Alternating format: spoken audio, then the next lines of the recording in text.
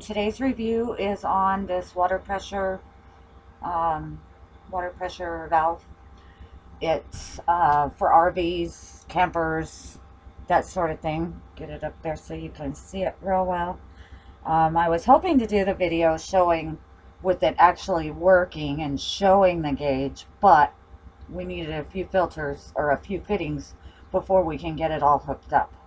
So hopefully I'll be able to do another video in a day or so after we get it all hooked up, showing how it works and if it works well.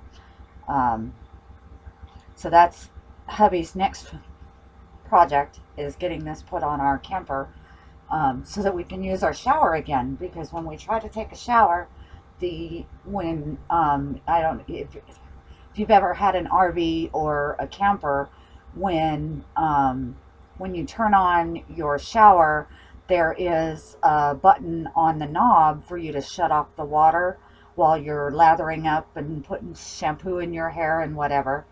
And well, and that way, because they have such a small water heater, you don't run out of hot water before you're done with your shower. So when we turn off the water to lather up before we rinse off, when you go to turn the water back on, it doesn't come back on. We've lost all pressure. So hopefully this will take care of that, and we'll be able to use our shower again, and we won't have to go into the main house, which is my father's house, to take our showers.